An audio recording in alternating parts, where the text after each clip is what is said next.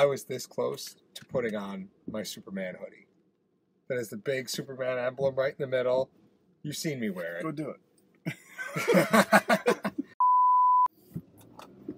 It's you wearing a t-shirt. It's because it's a sweatshop in here. Always. How do you drive without your eyes melting out of your skull? Like I don't want to be warm. cold, man. You know, when I was in New York this week, I turned my hotel room up to 77. Why? Because I could. Because my house is often the refrigerator.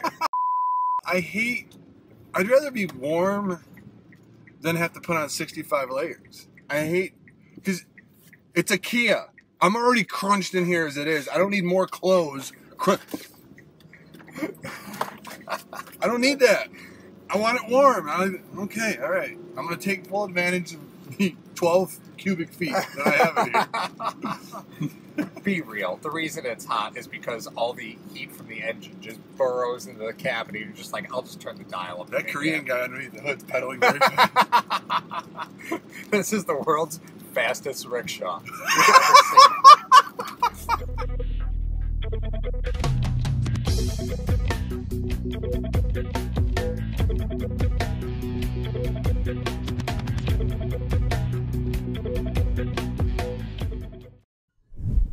Subscribe now, and we will see you at Thurman's 34 Rush, April 25th and 26th for the NFL Draft.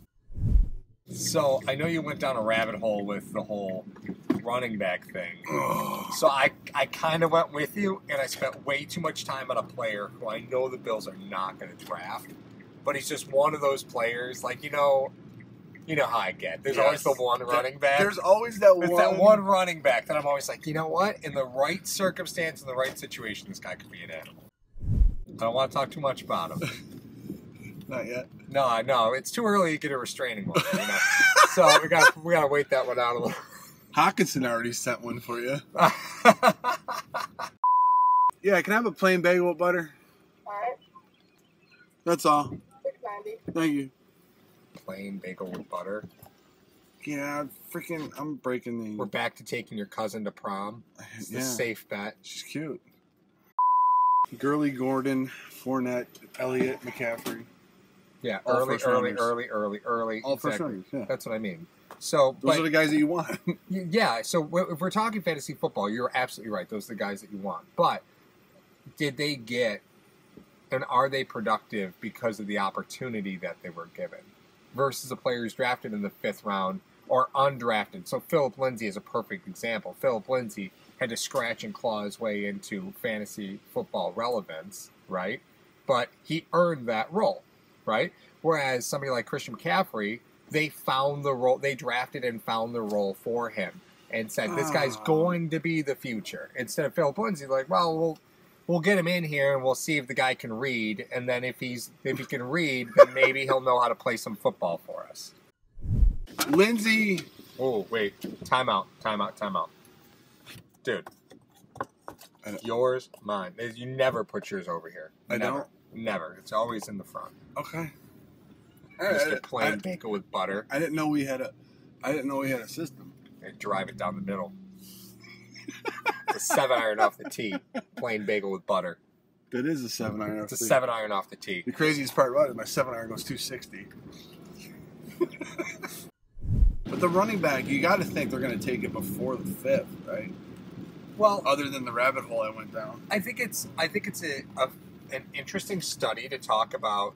You know, is the 4th, 5th, 6th round running back really a thing? We talk about it and then we name the outliers like it's the rule, but is it really a thing? So to me, if you draft a running back before the 3rd round, you're expecting them to be a starting running back. Absolutely. Right. Okay.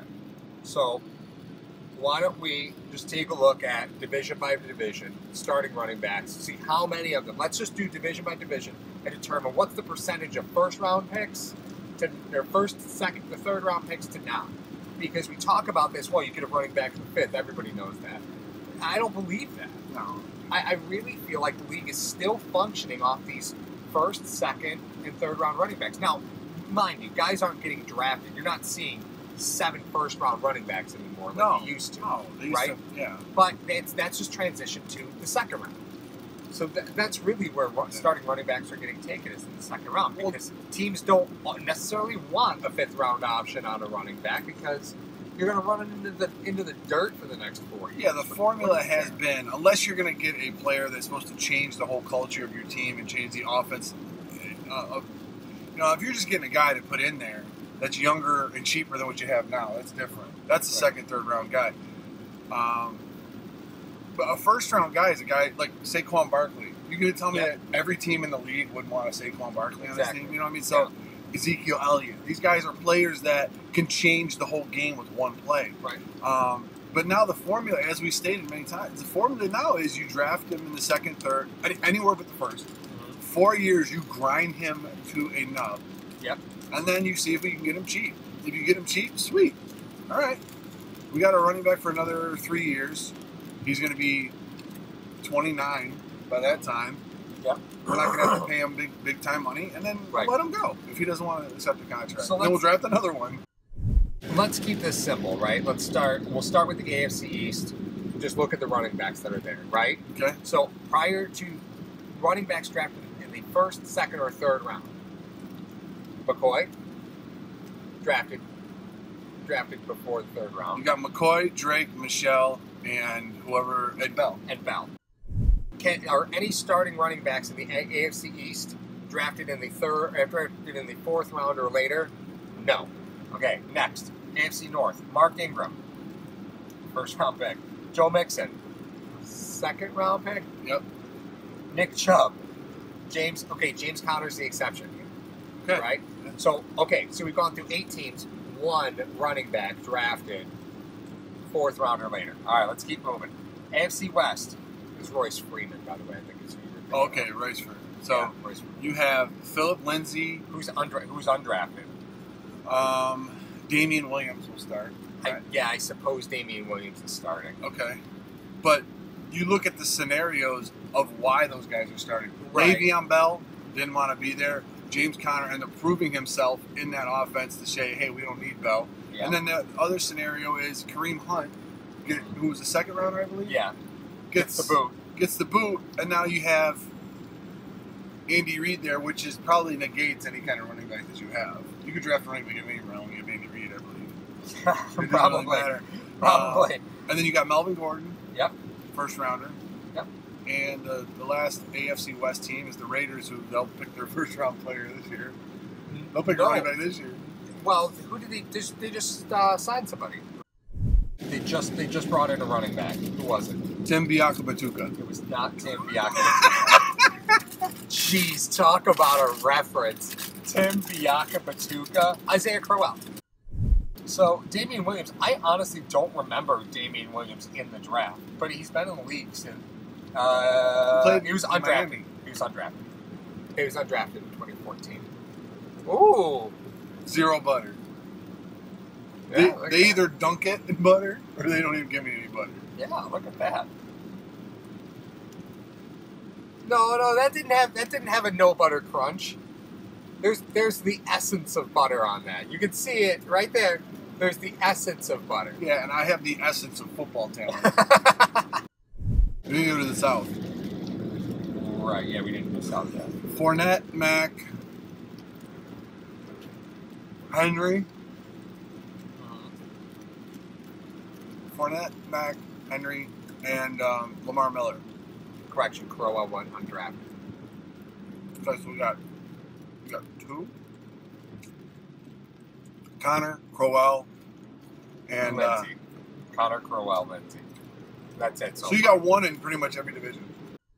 Marlon Mack was a 4th round pick. Oh, okay. So of these 16 roughly, well, if we had the ballpark, roughly around 16 teams in the AFC, 5 of them have running backs outside of the 3rd round. Right. Okay. All right. 33%. Less than 33%. Yep. All right, next up, let's do the NFC East. All of them are first round. Well, no, Jordan Howard just got added in he was the 2nd or 3rd. Philly. Well, that's what I mean. I don't remember Jordan Howard going high because that was at the time where Chicago was just finding running backs and starting them. You have Saquon Barkley, Jordan Howard, Ezekiel Elliott, and Adrian Peterson. No, Darius Geis. I mean, yeah, Peterson or Geis. It doesn't matter because they were both taken. Yeah. So that doesn't matter. Let's see here. Jordan Howard was a 5th round pick. Wow. So there's one. Okay. So I think we're going to pretty much have one in each division. That's what it's looking like. But I don't think that makes it a rule because the average still says, right? So this is not a dependable model is what I'm saying. Just because there's one in every division, that doesn't make anything. Could Bell have been onto something? What do you mean? Look at a lot of the first round, just the first rounders that are running backs. They get taken solely in the first round. They're running backs, yes, but aren't they precision wide receivers too? That can catch the ball and make a big difference out of the backfield. And well, I mean, aside from picking up the blitz. Wait. So let me get what you're saying here. If I'm hearing you correctly, what you're saying is these players who are drafted later typically have a more rounded skill set than the players drafted higher. So they're more utility players.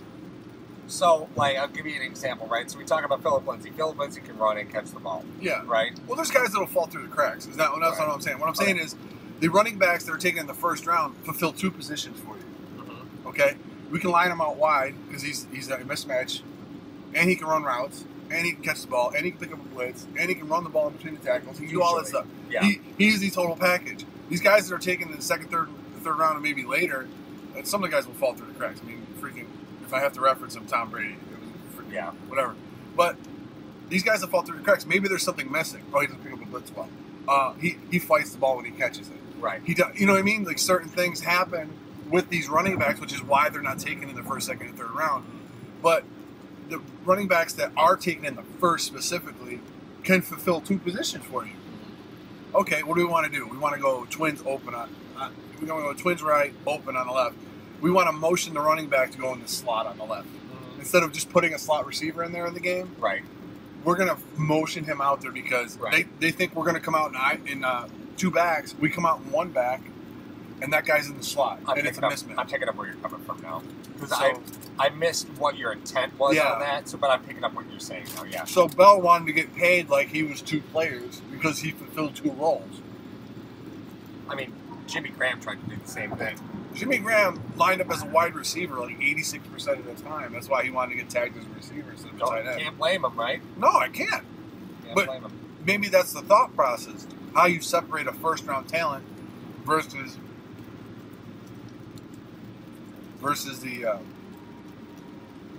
everyone else. But here's the deal. Are the Bills in that group that need to take one in the first round? Well, I don't think the Bills are in a position to be able to miss. You've got 1 year right now, right, where you could take a chance on a later running back because you've already got 2 guys there that can carry the load for you.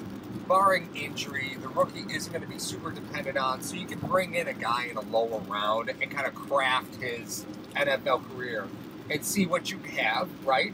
And if you don't think the guy's there, next year everyone will know you need to draft a running back in the first round. So you do have the opportunity to take somebody in a lower round if you feel like you can develop them, which this team is convinced they can develop anybody into anything. But it works opposite to what you want. People sometimes talk about draft a quarterback, let them sit and learn. Running back's the opposite. You want them to play because you only have such a window of them on the team. That's why drafting a late round running back and trying to develop them, that means you're only going to get 3 years of them as a starter. Yeah. So it's a funky position to be in because I don't believe it. I don't believe in sitting running backs. I don't believe in it. You know, quarterbacks, the game is a little different. Running backs, game's not very much different. No. Because they have to learn pass protection. But I mean, out of everything that develops, that's the one thing you're really concerned about is developing pass protection skills. I would say this: the running backs that you draft 4th round and later, the Bills already got that guy. They signed him from Miami. Period. Yeah. Can you provide some depth? Do you know what you're doing? And keep playing special teams. That's 4th round and later running backs. Yeah. Lindsay happened to pan out. Yeah. Some of these guys happen to pan out and be very successful. 1st through the 3rd, you're going to be in the rotation. Mm-hmm. So get your stuff. Or second to third round, you're going to be in the rotation. Learn your stuff, learn your routes, learn your protections and all that stuff. And then the first rounders, you're playing. You are. You're the guy. We're not bringing in a third down back for you. Right. You are the third down back. You know, if you look at the rest of the teams that we didn't cover, right? So we didn't finish the NFC North, NFC South, or NFC West. You just want to talk about Matt Breida. Tevin Coleman's there now too. So, but as you look up and down, right?